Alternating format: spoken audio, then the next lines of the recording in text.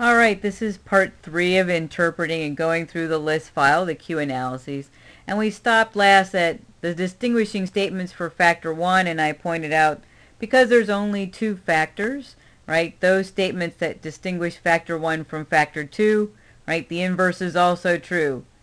Those same statements distinguish factor 2 from factor 1.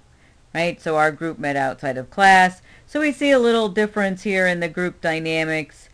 People in our group worked well together. You know, definitely here we have agree for factor 1 and disagree for factor 2. Remember, factor 2 is the group that had a desire to go into bioinformatics, right? I learned much of what I needed from this class from lab. We have a 3 and a 1. Not horribly different. We might actually see this in the consensus area too.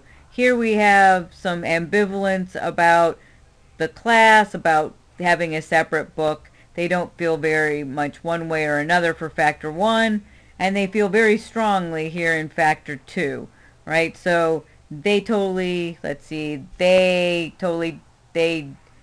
disagree, basically, that they should have a separate book.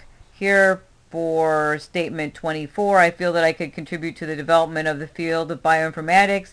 We have a neutral stand here in factor 1, and in 4 we have a very strong +4. So this is where we can see a little more about how the 2 factors are actually quite different. And here, same thing here. You notice that because it's for factor 1, it's in the descending rank order for that factor. But here's a huge difference. I would be interested in enrolling in a graduate program in bioinformatics.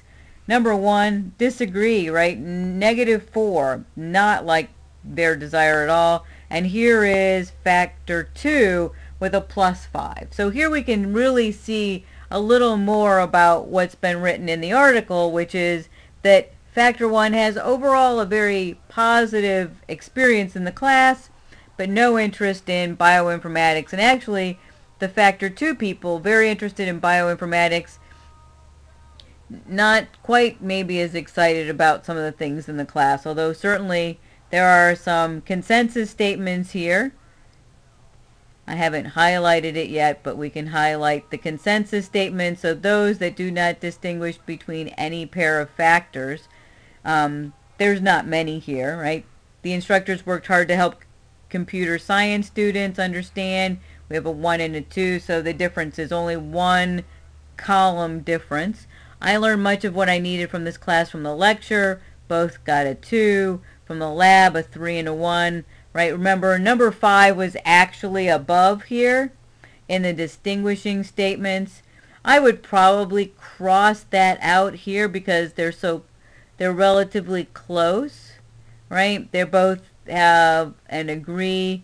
You know, I think that I would, if I was going to decide where that would belong, I think that's more of a consensus than it is a distinguishing statement. And so I go through here. My concept of bioinformatics has not changed much over time. They disagree with that, so that's very interesting too.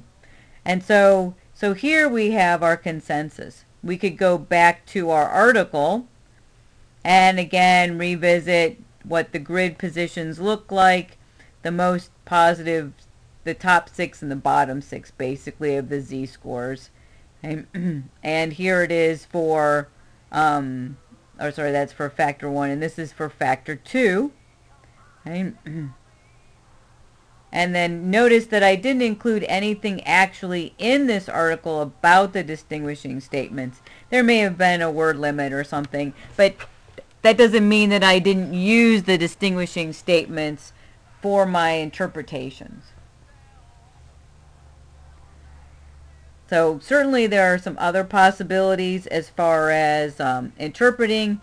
Recently I presented this in Steve Brown's Q class during spring semester, and I actually used word clouds to further delve into some of the interpretations of this particular study.